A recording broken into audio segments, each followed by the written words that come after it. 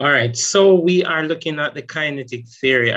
So the objectives for today's lesson would be to state the parts of the kinetic theory, describe 3 pieces of evidence at least to support the kinetic theory, and correlate how the evidence supports the theory. How do these pieces of evidence support the kinetic theory? So what is kinetic theory really? With the theory which describes the behavior of particles. Now, in the past, when anyone comes up with something or proposes something, they would call it a theory. You know this already. And every theory has its postulates, as we call it, or the parts of their theory, or the things that they're saying. So the particle kinetic theory is no different. The particle theory, the first thing is this: all matter is made up of particles. The fact that you guys were not able to tell me this suggests that you probably don't know it. So you probably need to write this down because this is a part of your syllabus. So the first part of the kinetic theory is that every single piece of matter you see is made up of particles. Okay, if you see water, glass, air, milk, cheese, bun, car, anything, all of those things are made up of particles. So that's the first bit. The second bit is that the particles are in constant random motion. All right, so the particles of matter are always moving and they're in constant random motion. And by random, of course, you know, we mean that there is no set pattern to their movement. So these particles are in constant random motion. Okay, the third part is that there are attractive and repulsive forces between the particles. So by attractive and repulsive forces, we mean that there are these forces, these things which hold these particles together that are attractive. Some things pull them together and some things push them apart. If you have ever played with a magnet at any point in time, you would know that when you put the magnets together at certain ends, the north and south, if you know about magnets, then the magnet would be attracted to each other. But if you put north to north or south to south, then there's going to be what we call repulsion. You're going to feel the magnets pushing away from each other. So it's the same thing with the particles of matter. They are attracted to each other, so you can feel something pulling together, and then there is repulsion. So there are these forces which hold the particles together, whatever those particles are. We have not really looked at them as yet, but we're talking about them. Okay, so these are the 3 postulates or 3 parts, the 3 main parts that you need to know about the particulate kinetic theory of matter.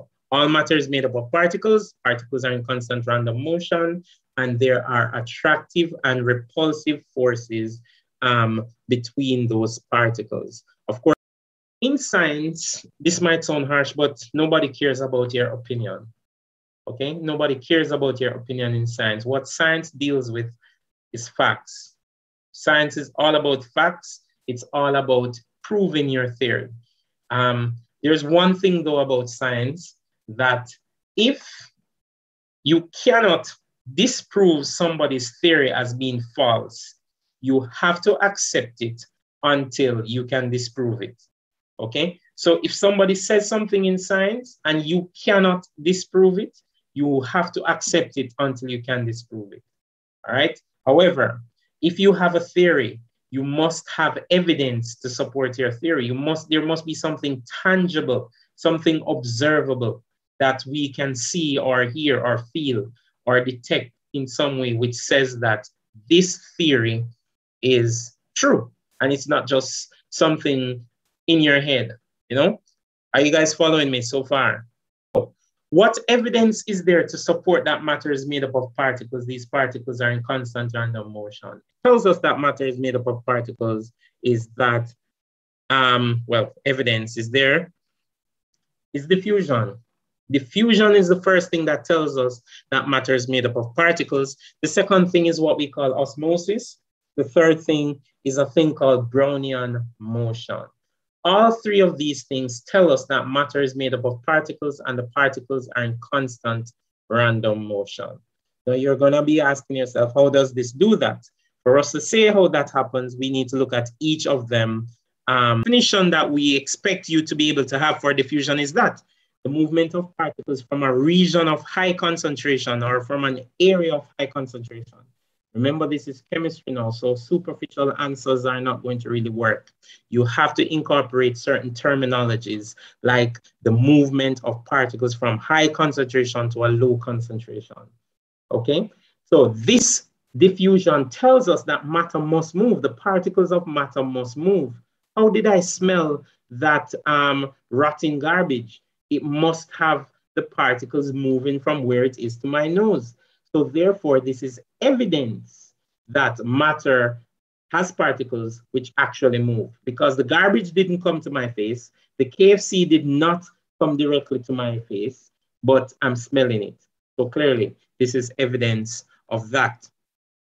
All right. So now the next thing is osmosis. Usually osmosis is the movement of particles. Let me bring that up. Yes, there you go. And I'm going to correct something which you mentioned, but your answer was pretty good.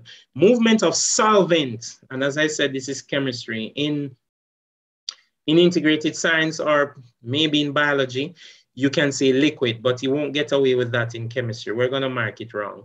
Okay, so osmosis is the movement of solvent particles. Water is what they call the universal solvent, but water is not the only solvent. Okay, there are other solvents, but water is just the most popular solvent there is. All right, so it's the movement of solvent particles, and in some books you will see usually water from an area of high concentration to an area of low concentration through a selectively. Now you said semi-permeable membrane, but we're talking about selectively because the membrane has holes in it which only allow certain size particles to pass through. Okay, only certain size particles are allowed to pass through. So it's a selectively permeable membrane. It is apparent, or it appears as if the membrane allows something to pass through. So it's selectively. We do not accept the term partially or semi-permeable because those terms mean that part of the membrane is permeable and part is impermeable, which means that nothing can pass through. Okay, so when you are defining osmosis, you must use the term selectively permeable, or you're not going to get it right. All right, that one word will make you lose all the marks, or most of the marks. Okay, so this one now is Brownian motion. Have you guys heard of Brownian motion? And from the video, you would have seen that it was discovered by Robert Brown some years ago. Well, quite a while back. And Brownian motion really, it was epitomized in the smoke particles. It was epitomized with the pollen grains. So what he saw was the pollen grains in the water constantly moving around. And he was annoyed by that, as mentioned in the video. But then they later named the process of him. So Brownian motion is based off Robert Brown and is the random movement of particles due to collision or bombardment by other particles. So when the pollen grains were added to the water molecules were bouncing against them, causing them to move. Okay? If you see smoke and you notice, if you see smoke through a ray of light, like somebody lights a fire and then the sun is shining through the smoke, you notice some little particles bouncing around.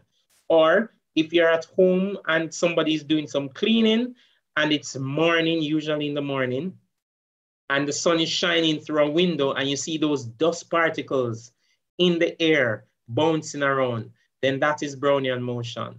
Okay? So all of those speaks to Brownian motion in terms of the random movement of particles.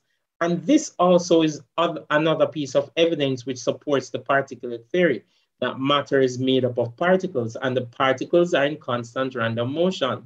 Why would the pollen grains not sit in the water and not move unless something was bouncing them around? They must have been colliding with something, which tells us that there are particles in the water colliding with the pollen grains, and this is why they're moving. Same thing for the smoke.